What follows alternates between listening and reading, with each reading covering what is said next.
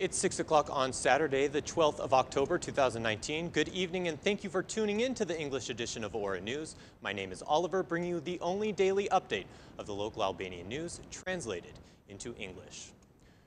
While we wait just a few more days before a decision by Brussels to open up negotiations for Albania, Prime Minister Edi Rama is apparently not so optimistic that there will be a positive response from the European Union countries.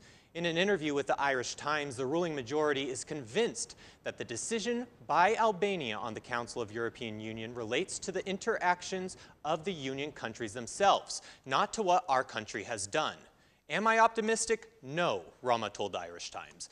Albania and North Macedonia have strong support from Brussels, which wants to reward them for launching long-awaited reforms. There's not much to be optimistic about with what's going on in Europe today. I'm optimistic about the future of the country, but not about what will happen next week.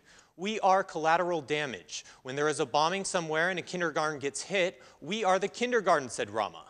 The Prime Minister acknowledged that that Albania knows full well that the integration into the European Union is a long shot and can take many more years, stating, "We are not seeking to be EU members next week. We know we can't do it without a constitutional court. We are just looking to start accession talks, which can take maybe 10 years or so. After that, then they can judge us. After 10 years, it will be like another country, and we will have a state that works completely differently."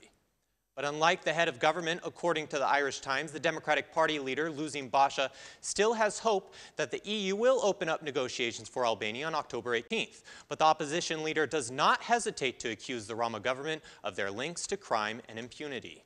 Albania is probably the first country in modern history without a Supreme Court, without a constitutional court, without a general prosecutor, with a parliament of unfilled seats, and with a prime minister that rules by decree and not subject to any institutional limit of power, Basha told the Irish Times.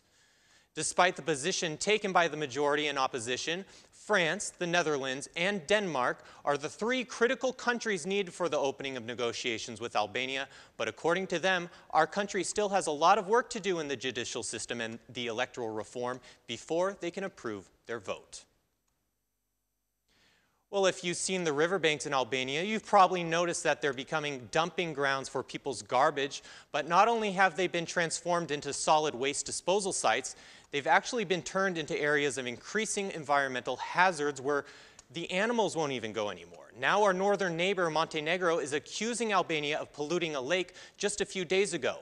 After inspections by the Minister of Environment, Blendi Klosi, it now seems that officials are accepting culpability for the situation, which has already taken on scandalous proportions. Just 10 days ago, buried chicken carcasses along a river somewhere resurfaced when recent rainfall swept them into a river and carried them out to the Adriatic Sea. All of this following the announcement of an environmental disaster that occurred in the Buna River along with nearby restricted zones by the National Agency of Protected Areas, where a working group was set up which throughout the day had witnessed the absorption of a considerable number of deceased chickens washing up near the river. Today, extensive research into the improvement of hygienic conditions in these contaminated areas identifies human actions as the primary cause of the environmental destruction. And according to the minister, the perpetrators will be punished under the new penal code. Shkodra's district police have launched an investigation to find out the cause of this environmental crime. A crime like this is not only does it warrant a fine, but also a prison sentence, said Klosi. Shkodra's district police are reportedly assisting environmental agencies and have initiated an investigation to find the person who polluted the Buna River. This environmental crime under the penal code is not just subject to fines, but it is an act punishable under the law. Under the new penal code, any determined amount of pollution which causes or is likely to cause severe damage to air quality, soil, water, animals, or plants is punishable by a fine or up to 5 years in prison. Furthermore, any act of polluting according to the penal code that is likely to cause serious harm to human health is punishable by law from 2 to 10 years behind bars. Moving on now, 3 more residents in the New Ring Road area have been arrested by police after being accused of blocking Theodore Keiko Street in protest. 27-year-old Edward Fahati, 56-year-old Tomar Jata, and 54-year-old Rujdi Datsi all three of them residents of the Astir area, were placed under arrest. The three detainees are being charged with organizing and participating in illegal gatherings and manifestations, violating public peace, and obstructing the flow of traffic. Following the arrest, the Democratic Party has subsequently indicted Tirana police chiefs, claiming officers had violated protesters. The DP demands that prosecutor's office investigates the police officers after claiming they engaged in actions aimed to flagrantly rally the protesters, even though the protesters had already requested permission to hold a peaceful rally.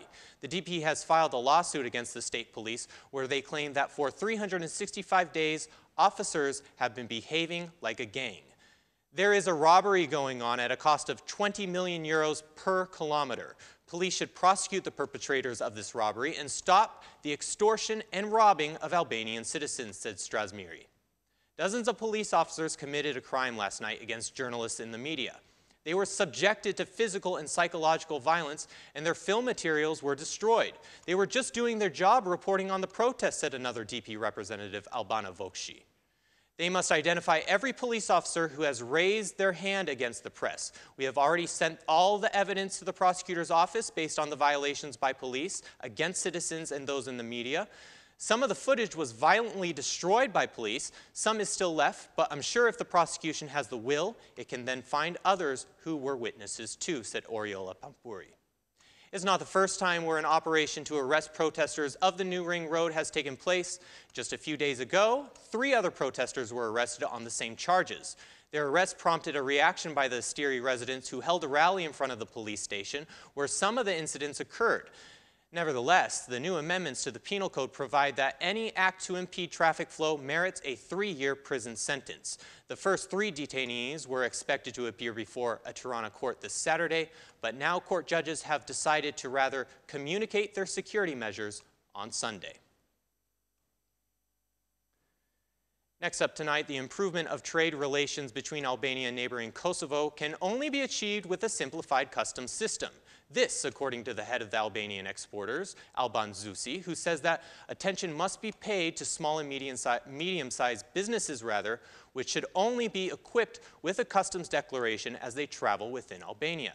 According to him, the cost of small businesses are very high, and this, in turn, hampers trade. In Kosovo, Albin Kurti's election victory is seen with optimism by Albanian exporters to resolve trade problems. The imposition of a tax on Serbian goods has contributed to the increase in trade between Albania and Kosovo. During the last 9 months of this year, 21.1 billion lek was exported to Kosovo. That is 5 billion more compared to the same period just a year ago. And finally, tonight, the general nursing program has been an absolute favorite for graduates this year.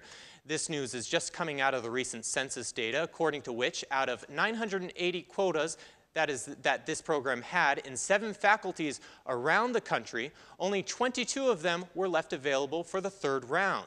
This nursing program has also been quite successful in district universities, wherein many of them, such as in Shkodër, Vlora, Korça, Durrës, and Elbasan, all sites have become full. The reasons relate to the interest that many European countries have shown in this profession. But for the 3rd round, there are still free quotas at several of the universities around the country.